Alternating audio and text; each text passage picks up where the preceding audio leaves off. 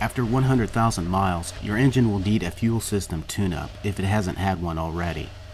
Deposits build up on the fuel injectors, valves, and combustion chambers, and these deposits need to be removed or else they begin to affect engine performance.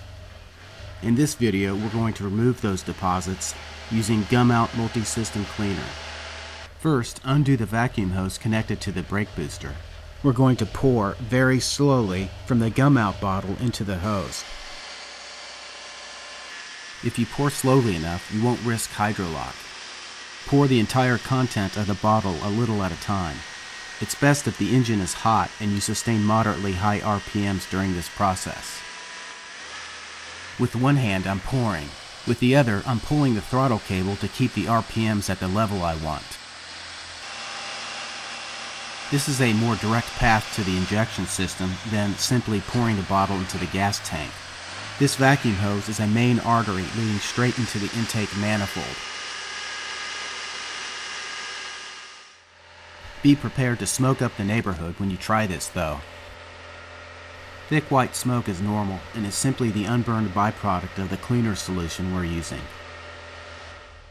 I used various products in this series of videos. Gumout for the fuel system and Seafoam for the piston head soak. Here I used a few sprays of Gumout carburetor cleaner into the throttle body.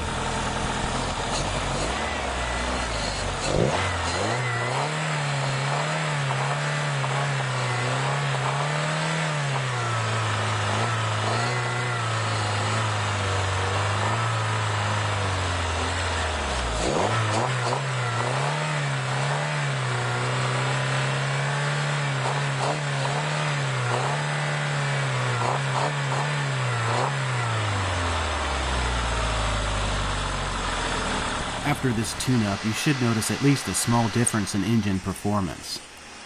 Your throttle response should be better, your idle, and your horsepower. Don't forget to reconnect the vacuum hose. Push it back into the rubber grommet and replace the air duct.